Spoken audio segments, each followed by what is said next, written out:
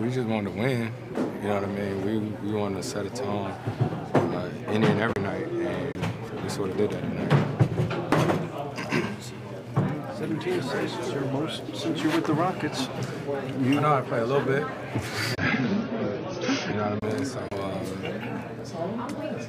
good win for us. We just, you know, more than anything, you know, our defense was pretty good. Obviously, they went on runs, which they always going to do. But as I said in my post-game interview, playing hard isn't enough against them.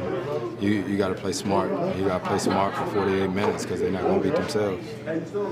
Talk about Kenneth Faried's performance, man. He was all over the place, active, on the glass, hitting threes even. Talk about what he's brought to the table. Kenneth works on those threes day in and day out. You know what I mean? I think the way we play, we just play with trust. You know what I mean? You know, this guy, you know, give it to him, see if he make the right play. And, you know, we talked about his arguments, stuff like that. But, you know, as long as you get past it and get through it, you know, we just keep building. DeMarcus Cousins has been playing real well for these guys, but you guys had a lot of success against him. But what was the key to that? I don't know. You know, they got a lot of different lineups they throw at you. You know, ball screen is, you know, our bread and butter. You know, I done made a career on ball screen, so you try to put different guys in it and make plays.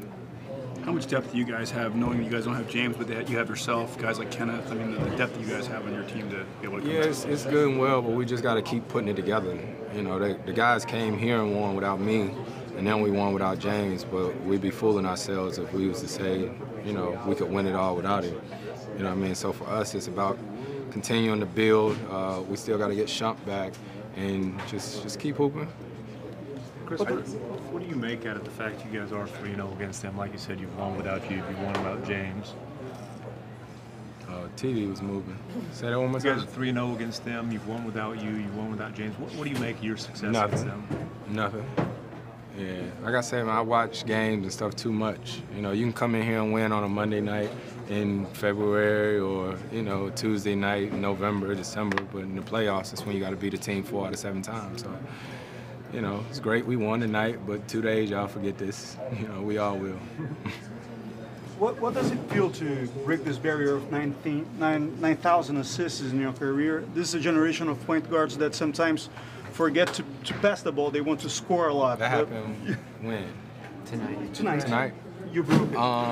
Oh, man, it's an honor and a privilege. And let me watch what I say, because I think people misconstrued what I said last time about John Stockton or something like that. And John Stockton, his record will never be broken because he was so durable. You know what I mean? He played night in and night out, and it's great to break 9,000 assists. Also just means I'm getting a little older. I've been playing for a while now. But it's always cool, and I always say, when you get assists, you know, I got the easy part. I just pass it. You know, the other guys are the ones that got to make the shot. So.